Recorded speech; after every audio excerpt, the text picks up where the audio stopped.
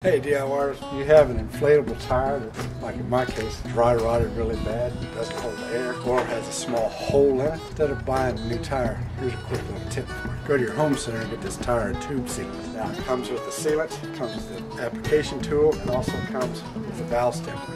First thing you're going to do is remove the valve stem.